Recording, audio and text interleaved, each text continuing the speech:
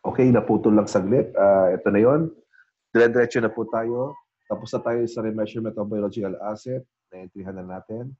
At ang huli na gagawin nating adjustment sa tuwing katapusan ng buwan, yung pag-recognize ng liability base doon sa MRR na kolekta natin ngayong buwan na to. So, ito yung mga royalty, commission, saka microfinance contribution. Okay. Kapag recognize natin ang liability, ipapasok natin yan, hindi sa general journal, hindi rin sa write check. Kundi pinapasok natin yan sa pamamagitan nitong enter bills. So, maalala mo, payment by installment or to be paid later, enter bills para ma-recognize yung liability. At kapag dumating na yung punto na babayaran na natin, pay bills na tayo. Okay?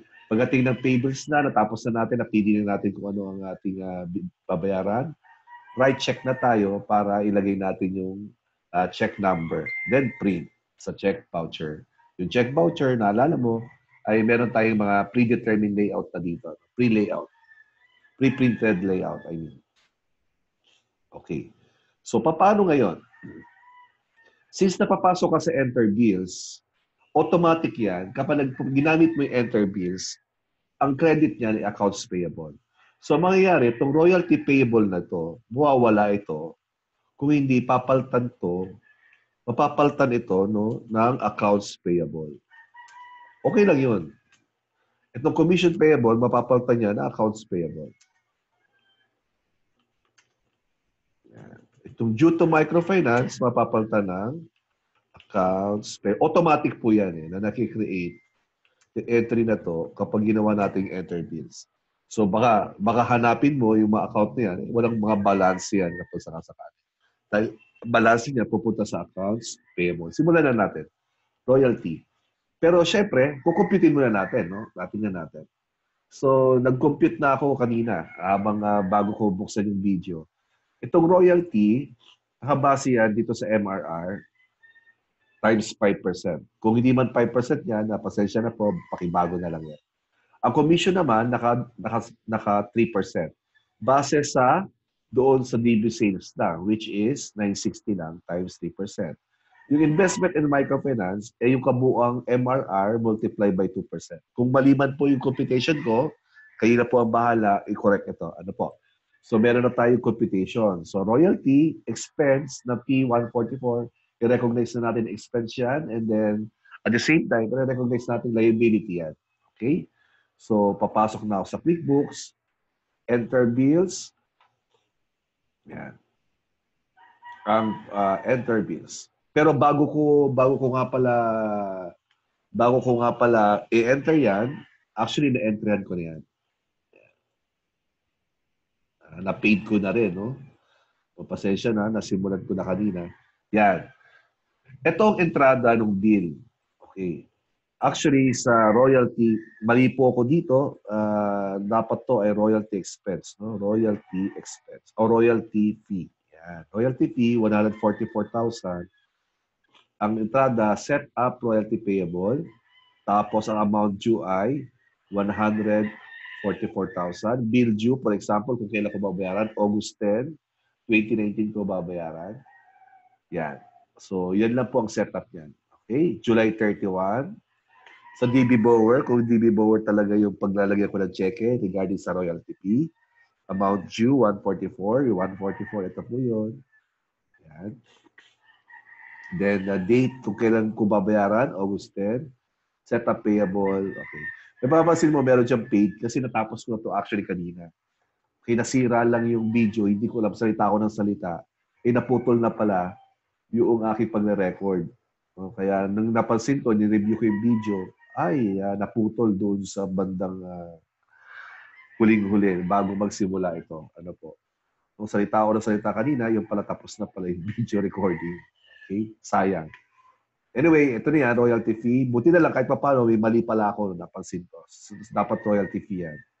Okay, save nyo na ako. The transactions link to other, I want to change it, yes. Pasensya na, hindi lalabas yan kapag hindi mo nabayaran pa. Kasi ang nangyayari, na-encode na to, tapos niligawa ko na ng right check. So, ulitin ko na lang. Royalty fee, okay na yan. At ganoon din, nagkamali rin ako dito, no, payable lang lagi ko dito, kundi commission lang to, no, commission. Okay, commission, 28,800. Kasi, ang entrada is debit, commission, then ito yan. Kayo na yung royalty fee, then accounts payable. Commission, then accounts payable. Wala lang commission payable, okay? Kasi sa accounts payable pupunta yan. Next. Nabago ko ba? Yun, nabago ko. So next is yung microfinance naman. No? Due to microfinance, actually nagkamali din ako investment in microfinance. Okay? Investment, debit to investment microfinance, set up, okay? So ganun din po ito. Ang problema, nilagay ko sa DB Bower International yung check hindi ko alam kung saan tama talaga ilagay. So ipakibago na lang po yan. Then enter bills. Okay? Save new. Okay, so paano? Ulitin ko lang para hindi mo nakita mo na may nakasulat no? So tatype mo DB Bower, August 10, pero July 31 mo ilalagay. Anong amount? Yung 144,000. I'm referring to the royalty fund. Mag-automatic yan plus 10 days, August 10. No, kung August 5 yun nakalagay, papalitan mo lang August 5. Then nakalagay dito to set up a royalty payable for July 2019. Then account, royalty expense to expense dapat to, kita mo expense. Expense ay ilalagay mo dyan, hindi yung liability. Royalty fee, okay, tab. Then control C ko to, control V. Yan yung nakita mo. Tapos save ko na. Okay, kita mo walang check paid kasi yung pinakita ko sa iyo, nagawa ko na kanina yon. Nasalita ako ng salita, yung pala tapos yung video. Okay? So, sige, baguhin. Since na-paid naman siya. Everybody, oops, wait. Natin ang lecture Quickbooks tutorial ng mga daily transaction. Wait lang po. Subfarm. Okay. So last, yung mga nakaraan na ginawa natin. Nagpi-preview ako ng video. Sorry, lumabas na. Yeah. Tuloy ko lang po. Okay.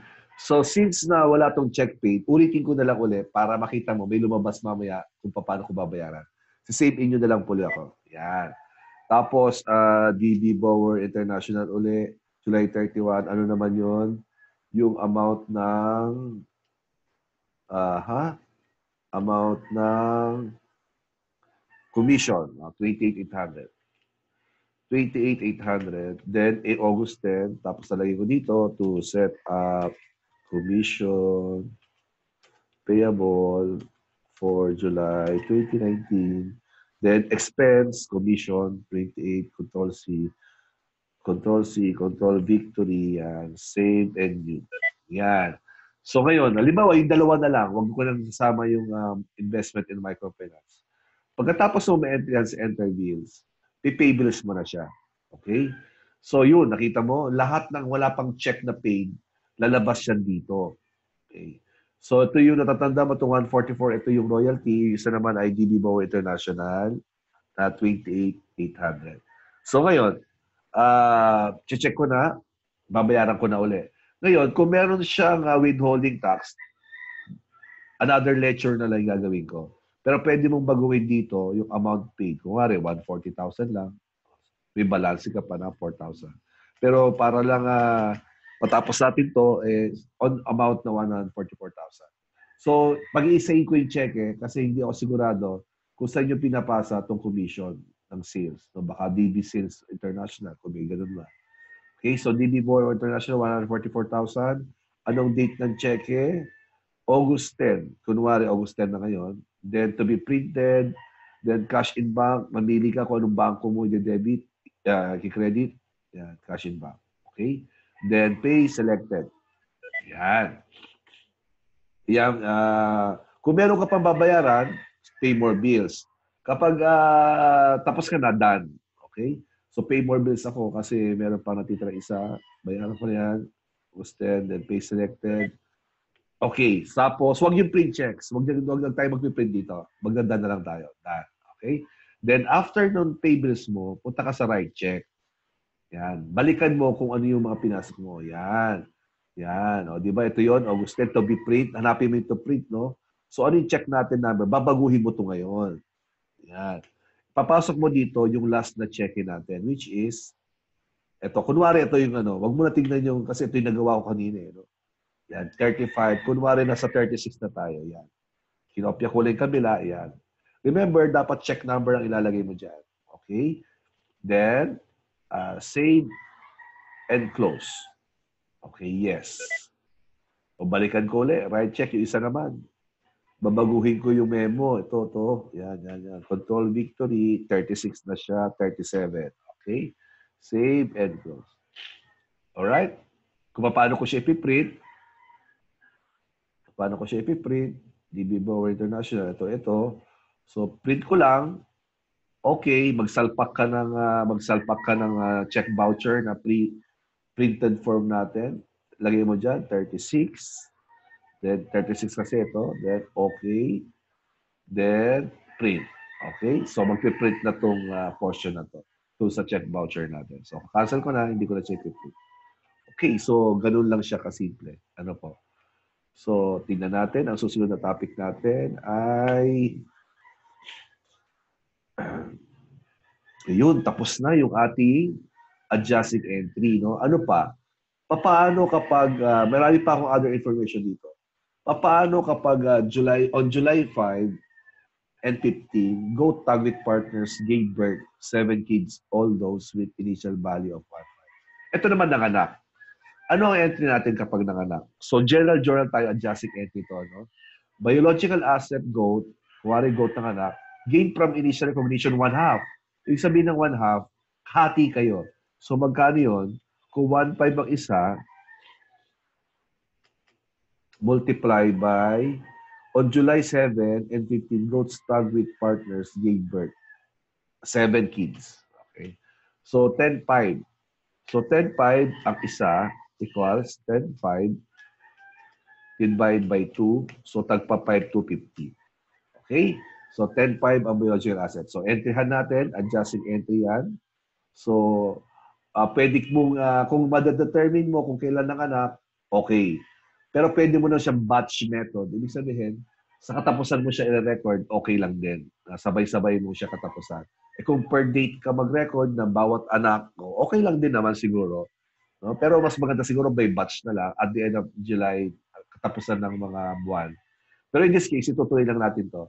So, July 7 nangyari. So, remember, sa general journal ko lalagay, kasi adjusting entry yan, save and new. So, July 7, 19, July 7 ba? Yes. Ito ay adjusting entry. So, biological asset ng alin, biological asset na goats, then credit, debit, 10.5. Okay? So, kids born. 7 kids. 7 kids born at 1.5 each. Ibig sabihin. Then, gain from initial recognition, which is half kayo, which is 5,250. Okay? So, share. So, 50% share. Then, next is payable to partner. Recognize mo na liability mo to kasi kailangan mong bayaran sa kanya. Which is pupunta yan, mag-iipon lang yan sa account na payable to payee partner. Okay? At babawasan yan, yung payable to payee partner habang nagpay-payout ka. Okay. So, alright. So, save and new. Alright. So, ano pa ma-adjusting entry? On July 25, tag goats died and buried right away. O yan, paano na natin yan? Usually, mas maganda sana at the end of the month mo rin gawin to, lahat ng mga namatay, isang batch mo ba i-entryhan. So ngayon, since na ito naman ipasok ko na, ito yung nabigay kong information, so sige, entryhin na natin. So may namatay na 2 tag goats, no? Na namatay at buried right away, nilibing kagad, hindi natin pinag-aralan. Nung namatay ang goat na to, yung dalawa, 6,000 daw ang isa. So ano ang entry natin? Paiwi cost, advances from paiwi. Bakit? Advances from paiwi, makikredit na naman yan kasi kailangan natin yan paltan. O guaranteed kasi yan eh. So another cost na naman sa atin yan. At the same time, kung sakasakali naman meron tayong ipapalit kaagad, ang entry naman advances from paiwi partner biological asset. Ano po? Kung after natin ma-entryhan to, then meron na tayong naka-setup na ganito at i-entryhan na natin, i-reverse lang natin advances. Okay? So in the meantime, wala akong goat kunwari na pagpapalit dyan. So ito lang entry ang gagawin natin. Okay? So save and new. Kailan yun? July 25, 19. Adjusting entry. So, paiwi cost. Magkano? 6,000 times 2, 12,000. Okay? 12,000. 2 tag goats died and buried.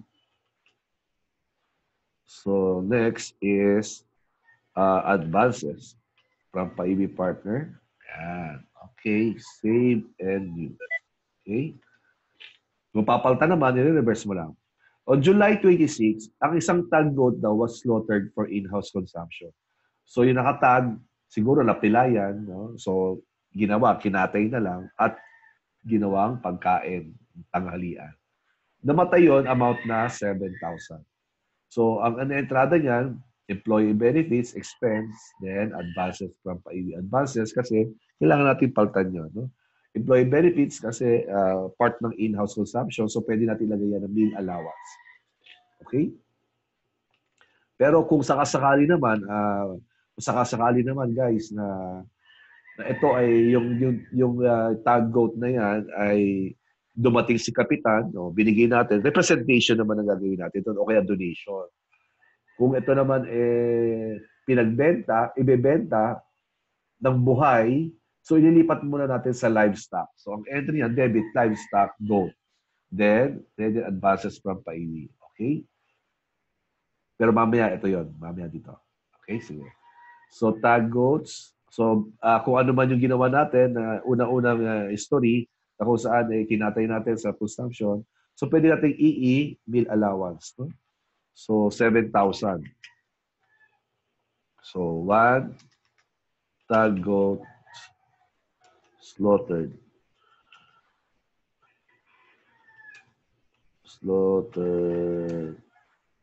Tama ba? Sige. Slaughtered for in-house consumption. Then, advances from paiwi partner. Advances. Yes.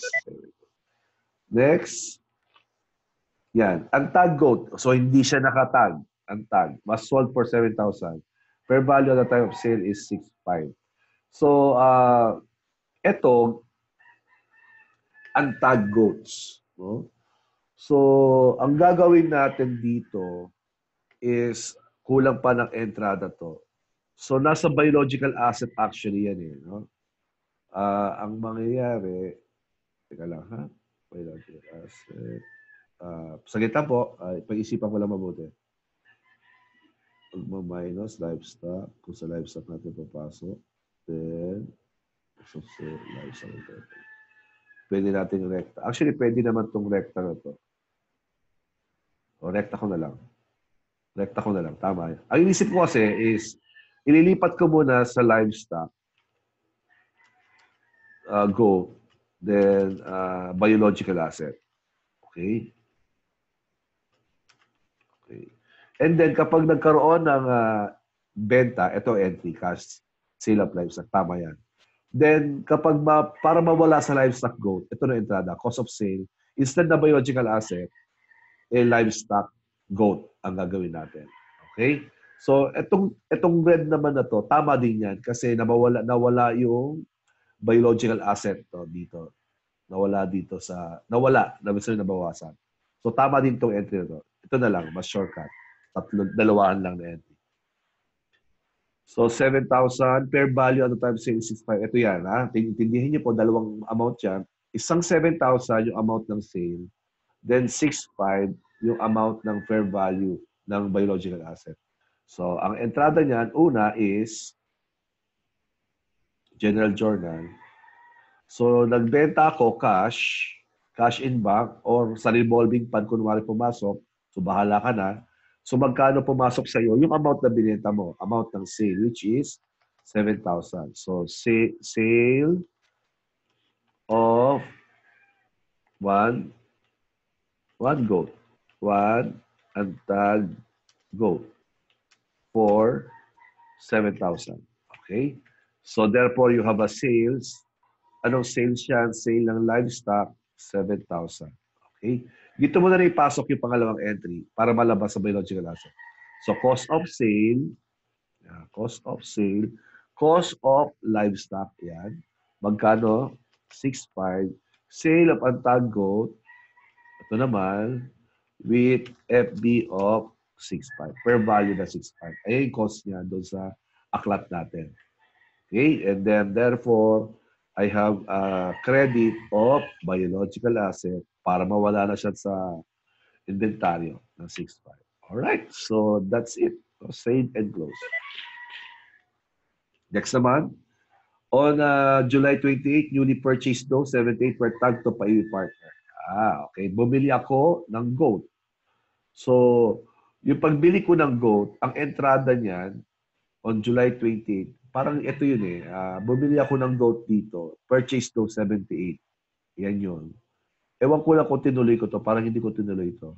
By check. No? So, entradahan natin to kunwari. Itong check na to. 358. So, ayan ay full amount, payment, kagad. So, home. Right check ako. Then, save and close. Ay, ano ba? You, I mean. Ito pala you. Yan, cash in bank.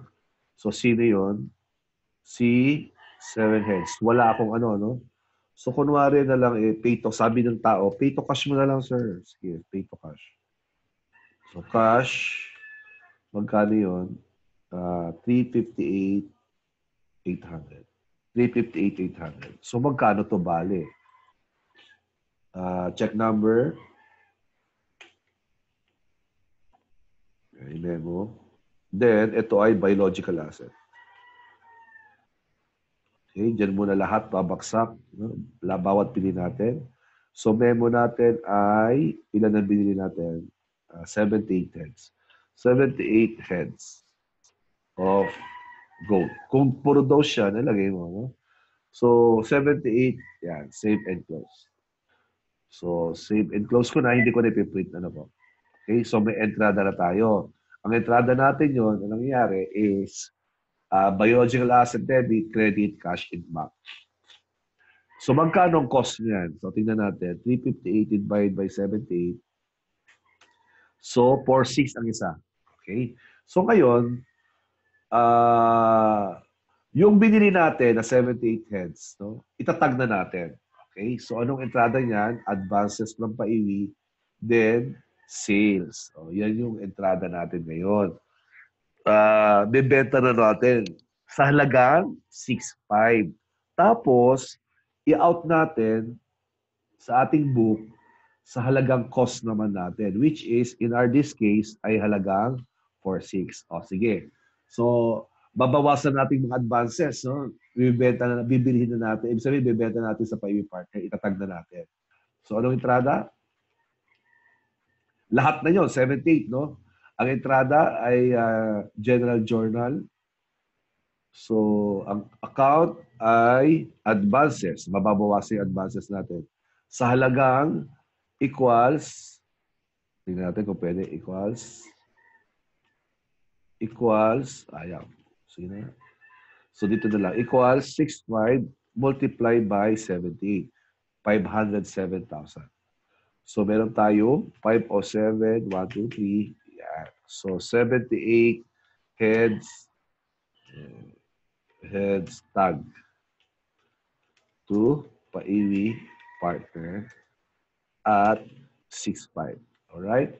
Then we have a bentahan, sale of livestock, which is 507.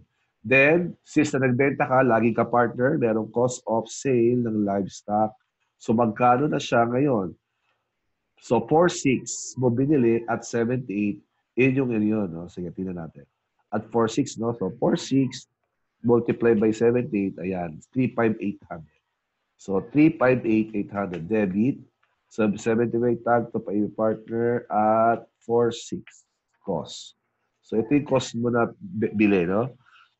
Then, we have cost. Then, biological asset. Para mawala na siya. Remember, yung binili natin kanina, naka-debit sa biological asset. Now, i-credit na natin yung goats na yon. Save and close. Yan. Okay? Sana naintindihan niyo po, no? Tingnan natin yung biological asset na report. Biological asset goat, 156. Yung unang entrada natin, beginning balance ay meron tayong 27. Then meron tayong nag-board ng 7. Then noong July 17, bumili tayo, 358. Tapos, ang nangyari dito, nagbenta tayo ng 6.5. Nagbenta tayo ng 3,5,800. No, nawala. So, ang balance na lang natin ngayon, nag-increase tayo ng, nag-recognize tayo ng remeasurement. Ang balance ng biological asset natin ngayon, 156,000. Ayos. So eventually, kapag maayos yung record natin, mga kapatid, hindi na natin kailangan itong biological asset dito. No? Ito lang kailangan natin sa unang-una, dito sa Schedule 4, Payout 4, ito lang yung kailangan natin para ma-set up yung beginning balance. Okay? So ngayon, ang nangyayari, pati itong sales and tagging, hindi natin to kailangan. Ang totoong kailangan na lang natin to, itong 1 and 2. Yan. Ito lagi yung ating i-update, itong 1 and 2. Okay? And then payout, yes, pati itong payout na rin. I-update nyo. Pero itong sales and tagging, kahit hindi na i-update kasi sa Quickbooks na tayo mag-update eh. So kailangan lang natin to ng beginning balance na. Yung biological asset, hindi na rin. No? Kasi ini-enterhan na natin once na meron tayong na nangyari. Halimbawa, merong slaughtered, merong research and development, merong namatay, ano po. Okay? So maliwanag po ba yon? Okay. Pero teka lang, balikan ko muna, no? Kapag namatay, nasa na nga ba yan? General Journal. Ano nga bang entrada ko? Balikan natin yung July transaction. Namatay at nilibing kaagad. Ano ba to? Tag goats. Okay. Tag goats died and buried right away. Yan, okay. Papaano? Okay, ito iba pong sitwasyon, no? On July 26, for example, one untag goats, no? Hindi po to nakatag, untag goat died and buried right away. So ano entrada? Katulad din ba nito? Hindi po. Kasi kapag nagtatag tayo, as if binibenta natin sa PAIU partner, yung mga antag natin namatay, ano mangyayari dyan? Rekta kagad dyan sa, ang entrada niya, recognition of biological asset. Then credit, biological asset, para mawala na sa record natin. Biological asset. Okay? Goat. So, tingnan natin, no? Antag goats, magkano ang per value? Siguro namatay noong worth siya ay 6,500. 6,000 na lang. Okay? O, entradahan natin. Namatay noong July 26. So, nasa General Journal ako. So, the recognition, yung loss from the recognition, sorry po. Loss from, okay? Loss from, loss from. Okay, loss from the recognition of BA, 6,000. Excuse me. So, one, and tag goat died and buried right away. Para lang ma-identify mo na hindi na pinag-aralan. Then, biological asset. Under na goats. Okay? Ngayon, kapag pinag-aralan, ang tag, goat, namatay, pero pinag-aralan, research and Hindi loss from recognition, kundi R&D, no? R&D, yan, necropsy, research and development yan. So, ibabalik ko lang po, loss po to, loss from the recognition. All right, so save and close. Ano pa ba? The newly purchased, okay na tayo dyan. Ito, at the end of the month, ito, adjusting entry ito, at the end of the month, the total unused medicine is worth 5,000 based on physical count. O, tingnan natin, ano ba ang worth ngayon ng medicine natin? So, ano yan? Kasi sabi natin, di ba expense method tayo? O hanapin natin yung animal medicine supply. Animal medicine supply, yeah, supply animal medicine, double click ko. Ang balanse po ay 530,000. Oh, laki, no? 530,000, 83475. 530. Oh, sulat ko po, no? 530, 83475. 530, 834. Excuse me. 530, 83475. Ngayon, yung nag-physical count tayo, aba 5,000 na lang natitira. So, anong gagawin natin? I-adjust natin. Dapat ang lumabas, na magkano dapat may lalabas na 5,000 na unused. O, ito yun, tama yun, 500, may 5,000. Then, supplies animal medicine, dapat, hindi yung buong 530, kundi babawasan mo ng 5,000. Dapat ang mag-appear dyan na expense ay ito minus ito. Ito dapat mag-appear sa balance ng expense side ng supply, 525. So ito ang entry. Okay? O tingnan nga natin kung meron bang nakalagay na inventaryo sa unused medicine. Supplies, unused medicine. Yan. O wala, di ba? So dapat mag-appear dyan may 5,000. So anong gagawin natin? O journal entry tayo.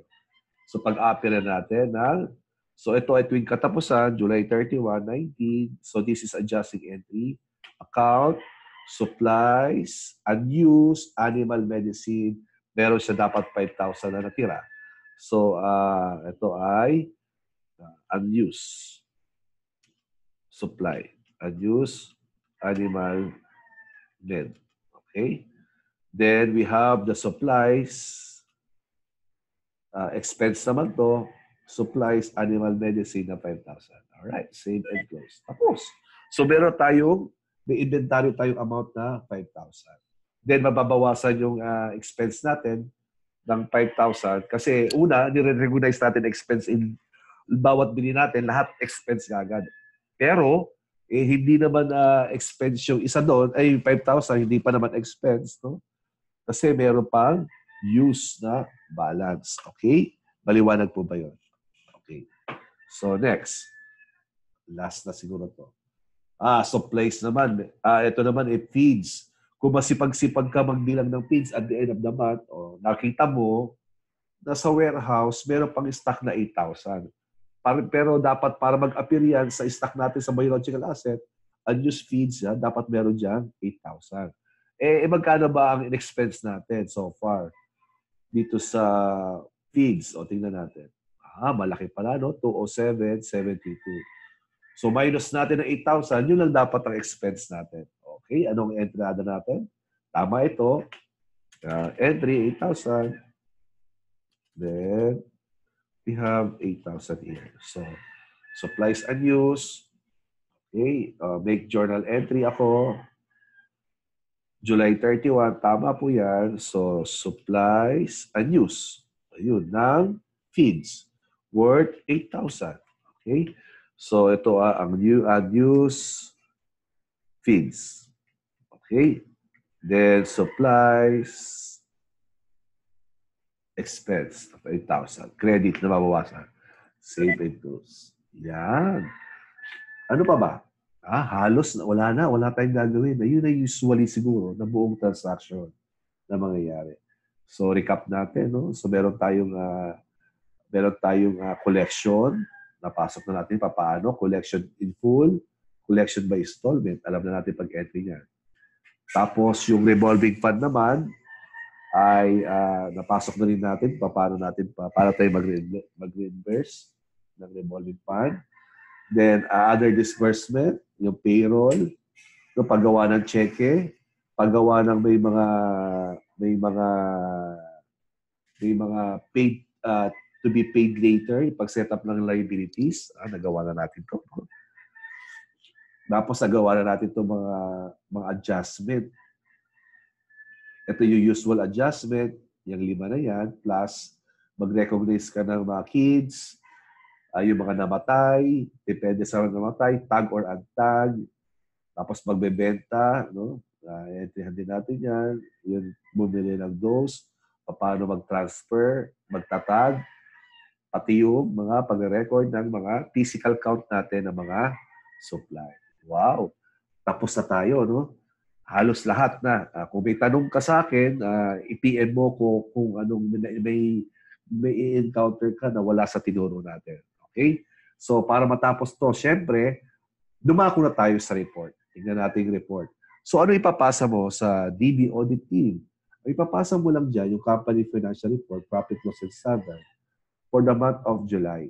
So, ano mo siya, i-filter mo, July 1, 19 to 07, 31, 19.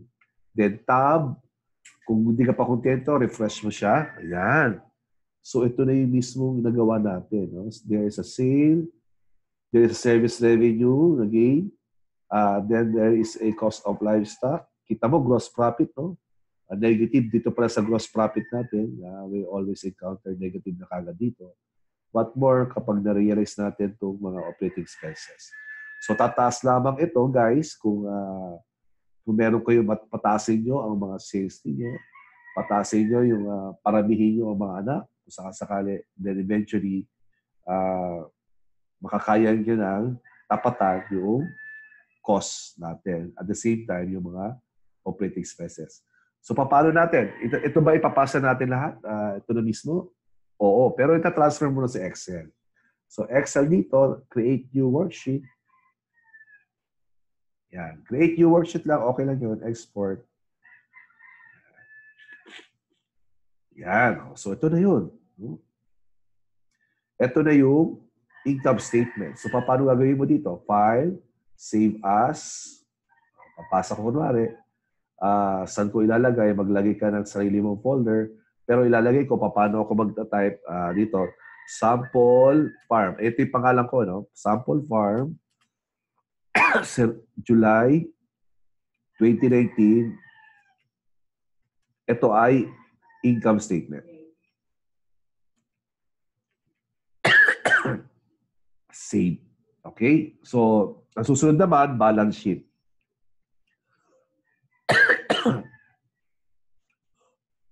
Excuse me. Kuklose ko na siya. Okay? So, escape. No. Then, reports. Company and financial ulit, yung balance sheet naman. Balance sheet standard. Itong balance sheet standard, yung pinakadulo lang, July 31, 19. Okay, refresh. So as of July 31, ito ang yung cash. Ito yung cash. Ito yung mga assets mo, liabilities, and stockholders' equity. Actually, doon ka na mag-alala kasi balance naman na lagi yan. Okay? So meron tayong opening balance dito na iniwan pa. Hindi pa natin to magagalaw kasi depende na lang kung merong mga adjustment na gagawin.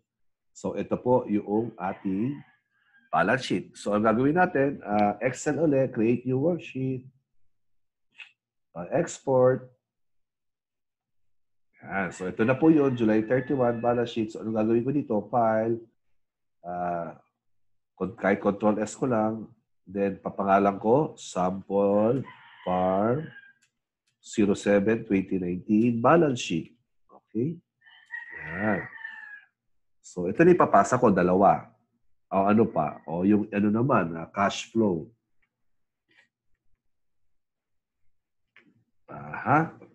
Escape na ako para lumawala na ako, no?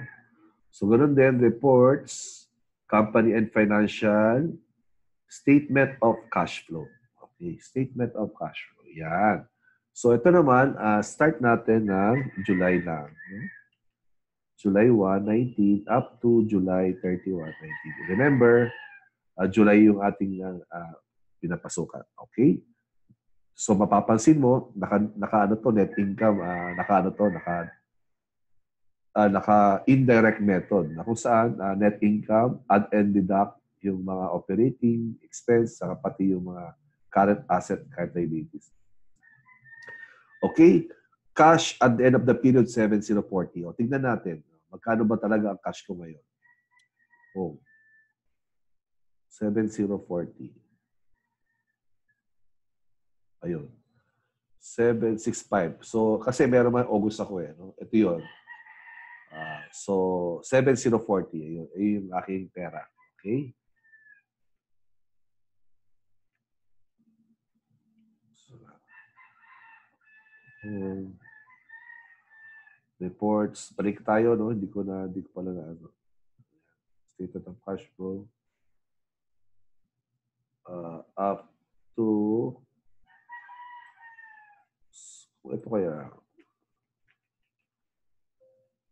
ito na lang. July na lang. July 1. Ayan, no? Refresh.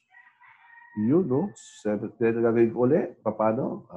Transfer ko lang ulit sa Excel. Excel, new worksheet, export. Wow. Okay. So, Control S. Sample, farm. So, tatlong file ang ipapasa mo ngayon, no? 2019. Cash flow. Yun. Save. Yes. Ayos. So, tatlo na report. Ngayon, kung gusto pang magpadagdag ng report, so report lang ako. And usually, kung may monthly ka, profit and loss standard, kung nga buwan-buwan, no? So, pwede naman, halimbawa to, mas maganda sana kung maraming tayong record ka. So, June and July lang yung record ko dito. Eh, no? So, pwede mo siyang by month. No? Ito yung by month. For example, June 0119 up to 073119. Refresh mo yan. Mapapansin mo, June by month, no? June saka July. Bakit wala akong June? Kasi ang January, ang nagpasok ko, binago ko yung beginning balance ko, ginawa ko January transaction, no? Kaya wala akong napasok ng June. Pero maganda yan kapag buwan mo na tayo nagpapasok. Kikita mo kaagad yung comparison ng per month. O, di ba? Napakaganda. Okay? Kung gusto mong pasa ng general journal, dito tayo sa accountants and taxes.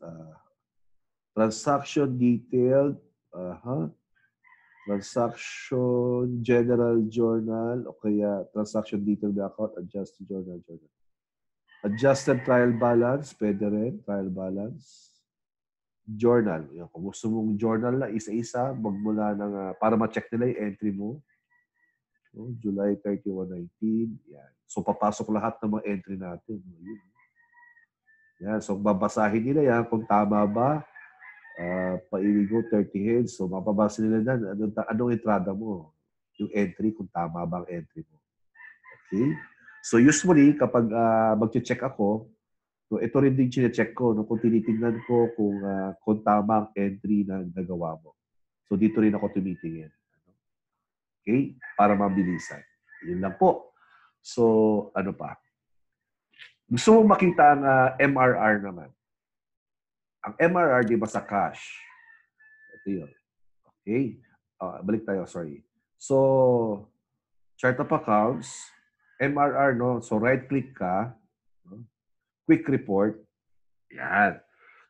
Ito yung mga cash natin. Ang dami, no? So, tingnan natin ang July 1 lang.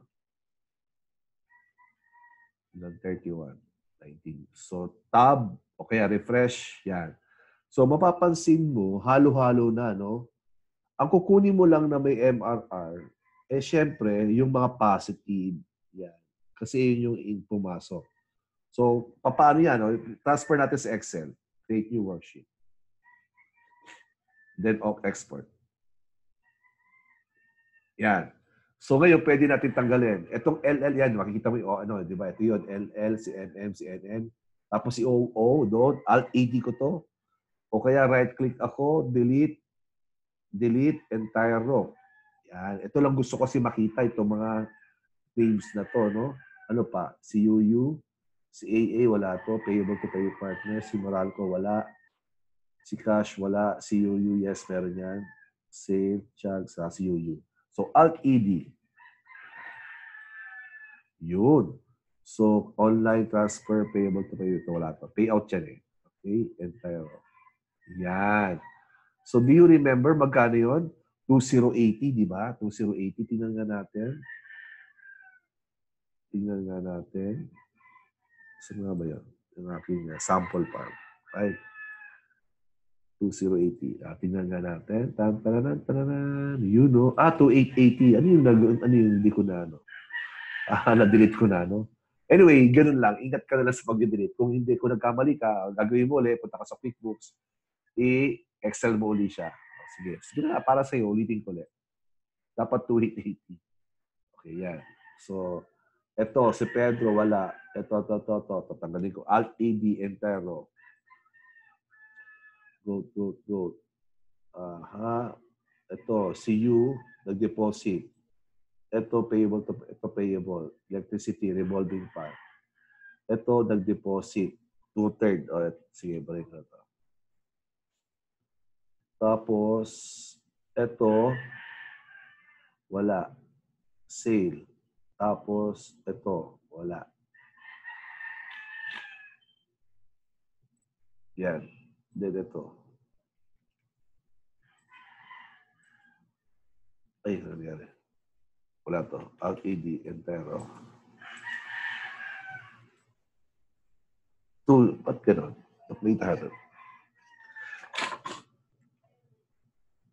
Mamali ako ng dosa. Na-inputan ko lang. Kinumpleto ba natin? Pasok. 960 yung tatlo. LMNNN. Tingnan natin po, no? Yung tatlo, 960. O, tama naman. Tapos, yung sumunod, yung tinamad ako dito, ilan 5? 1, 2, 3 na tago 160. 5 na tago 160 equals 5 times 160. Ito. So, ano to? Ito dapat ay nag-320 rin. 320 times 5. Yun. I'm sorry, no? Nako, yung mga naunang video natin, naka 160 ako. Yung pala, 320 pala dapat, no? So, I'm sorry. So, ngayon, gagawin ko lang ng 800,000 to kasi ang nasa isip ko talaga 160 sa sample ko dyan. Ano po? Pero 320, naka 320 pala. Yan, 2080. Tama na po tayo. Okay? So, please, yung part, di bang part yun? Sa part 1 ng pang-apat na video na part 1, dito po sa pating 5 books ng August kay OOPPQQ. Please, 3,200,000 ang nakalagay ko dyan. Pero, 1,600,000. Because I'm expecting na 160 talaga ang ano, pero pang 10 ang tao pala yun. Pero pang school 5 yan, dapat 320,000. Ang problema is, ang nasa isip ko talaga, 160 na 5, kaya 800 po yan. Okay? Sa hope, naiintindihan niyo po ako doon. Okay? Ano pa ba? Bago ko matapos ang video na to, tapos na tayo sa report. Okay. Yun. Yung bank reconciliation naman, banking.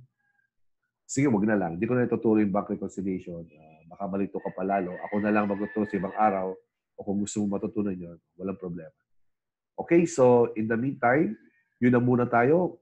Masterin mo po lahat ng aking sinabi na tutorial. Then, we go to the advanced naman ng user ng Quickbooks kung handa ka na at masaulo mo na kung paano ang basic ng pagpapasok, pag-encode ng mga daily transaction. Okay, happy encoding po. mga ka-subfarm. Tuloy-tuloy po tayo, no? Mag-encode na mag-encode. Then eventually, ang reporting natin, napakadali na. So by September, ngayong September, October, November, yan, napakadali na natin itong gagawa ng report. Hindi na tayo madidelay. Kahit nga isang araw, higing agad ng report natin kung updated tayo sa pagpo-posting, wala rin ka problema. Ano po? So nagkakaproblema lang tayo ngayon kasi nga yung mga beginning balances at nag-shift tayo from cash to accrual basis.